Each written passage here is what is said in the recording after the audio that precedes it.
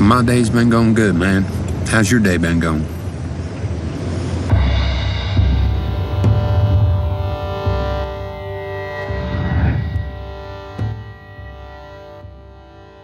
After dozens of men from the Navarro cartel, the cartel which Marty and Wendy are working for, are butchered in Mexico in the ongoing war, Wendy discusses with Marty her idea to set up a legal and safe business network as an alternative income stream for them and the cartel.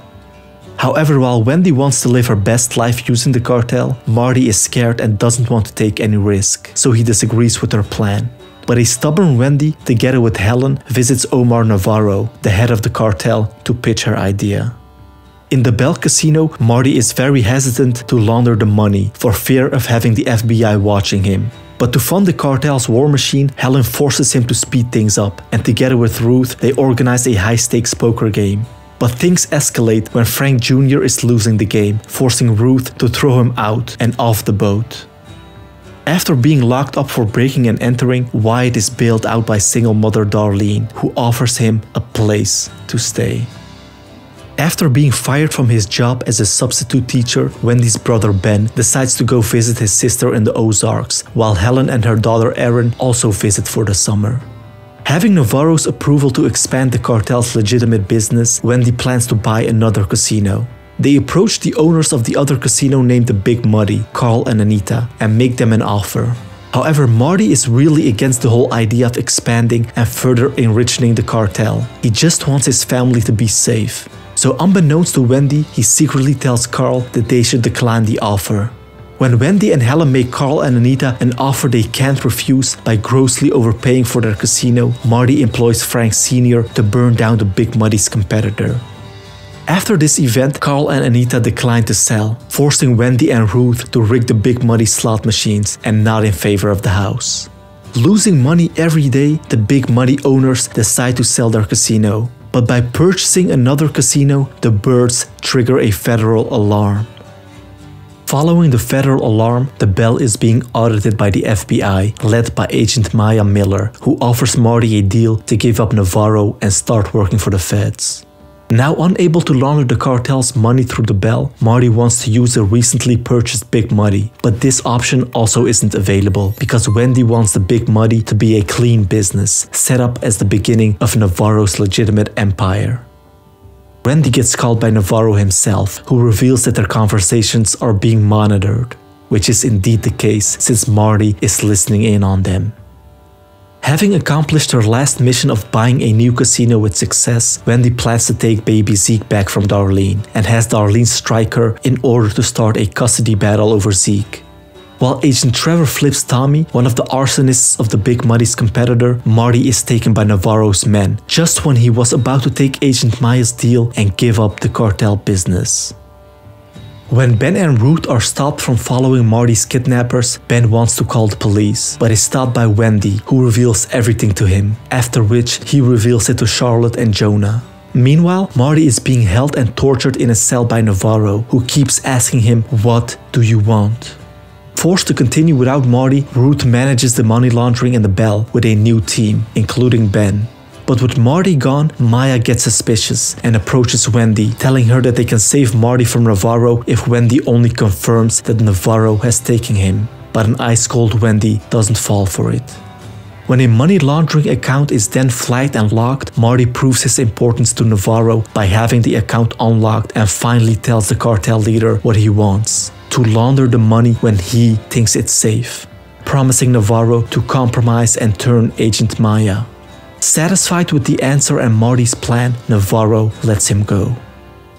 Back in the Ozarks, Marty tells Ruth to stop Frank Jr. loan sharking the casino's guests. When she then approaches Frank, things heat up and Frank has her put in the back of a van to go for a bumpy ride. Seeing Ruth's injuries, Ben, who quite likes her, covers Frank's car in Byrde's seat to have Byrdes damage the paint.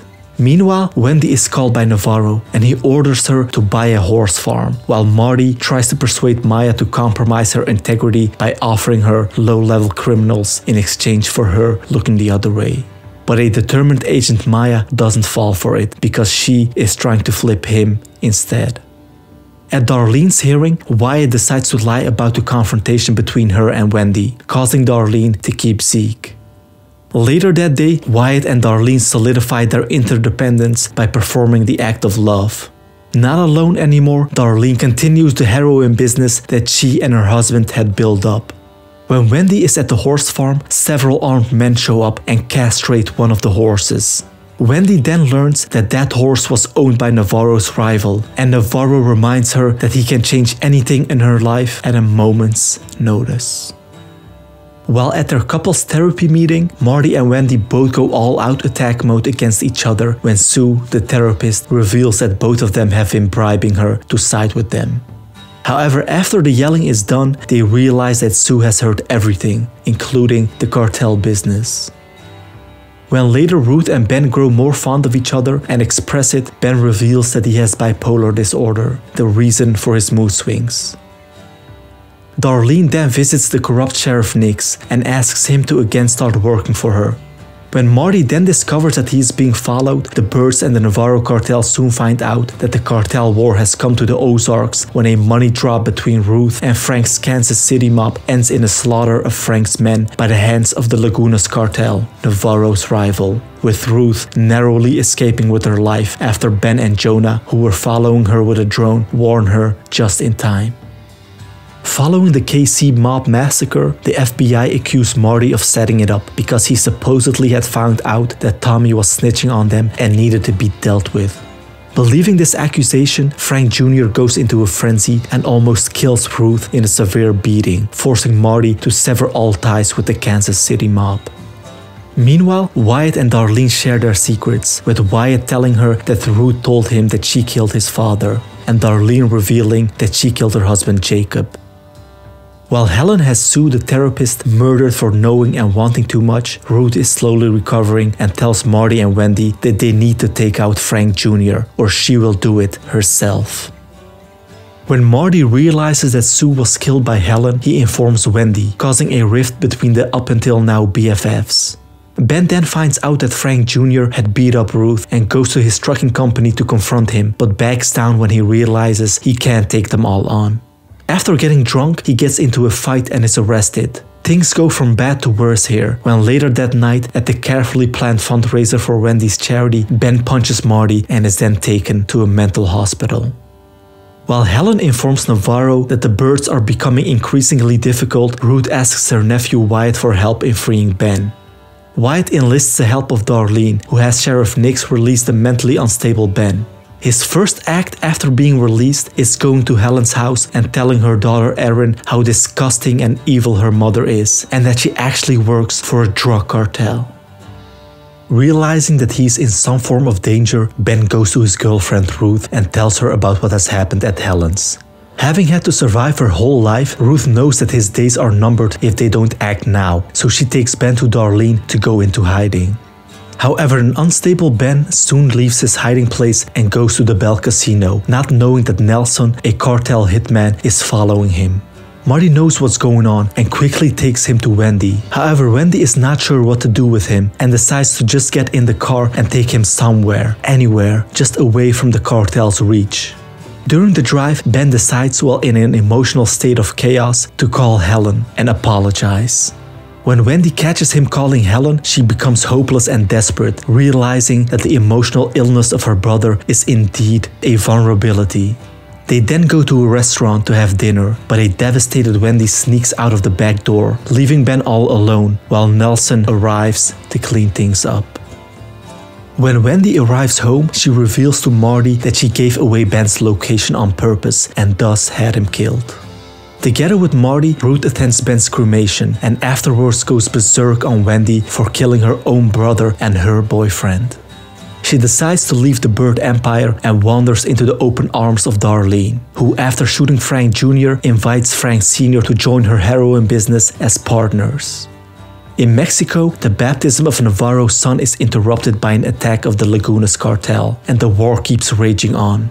After what Ben has done, Helen wants to take over the Byrde Empire and have Navarro kill Marty and Wendy by forging a confession in which Marty gives up the cartel. However, the Byrdes realize that to win the battle against Helen, they need to make themselves irreplaceable for Navarro and win his cartel war. They give Maya footage of the DC mob slaughter, forcing the FBI to hunt down the members of the Lagunas cartel. With Helen and Byrdes now definitely on opposite sides, Navarro invites all three of them to Mexico. Upon arriving there, without even looking at her, Navarro has Nelson execute Helen and ushers in a new beginning with Marty and Wendy.